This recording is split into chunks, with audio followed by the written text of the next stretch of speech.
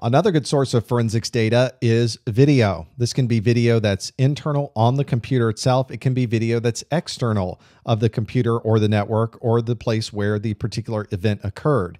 This gives you a moving record of what went on. Sometimes if you're approaching a scene of an incident, you may want to start recording yourself. Turn on your own video. It's so easy today. You've got these mobile video devices. Our phones these days are HD recorders.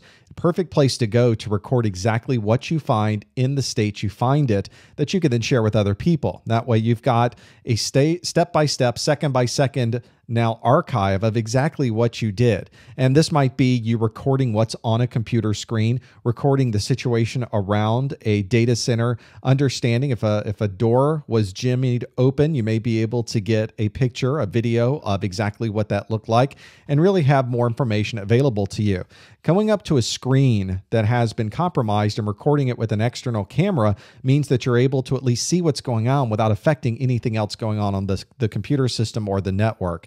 And having those mobile devices that you carry with you all the time just gives you another place to go there.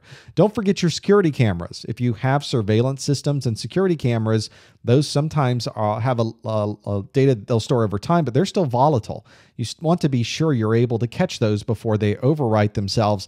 And maybe sometimes you're able to see people going in and out of a building, even if it didn't capture the exact incident where it occurred. You've got cameras elsewhere that you'll be able to help with the evidence and the information that you're gathering together. You also, of course, have to archive this video content. It's still evidence. It's things that you want to keep. This may indeed be some of the most important information you have just because of the audio and the video context associated with it. So make sure you archive it in a way that later on, months later, a year later, when you need to go back to it, these things tend to drag out over long periods of time. Make sure it's something that will be accessible to you and something that will be in a format that you'll be able to view.